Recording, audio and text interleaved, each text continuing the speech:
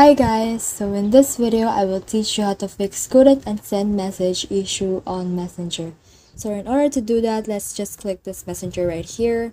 Let's hold it and you can see here the app info. And then in here you can see here the storage usage.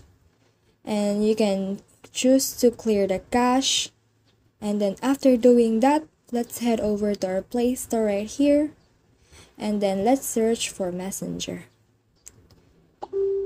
Once we're in there, let's click Messenger, and if there's an update available, then update it.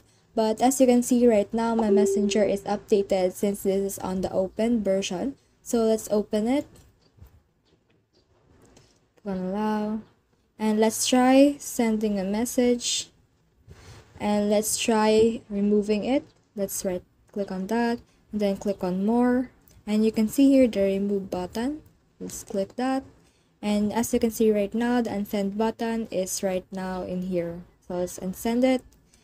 And as you can see right now, it has unsent.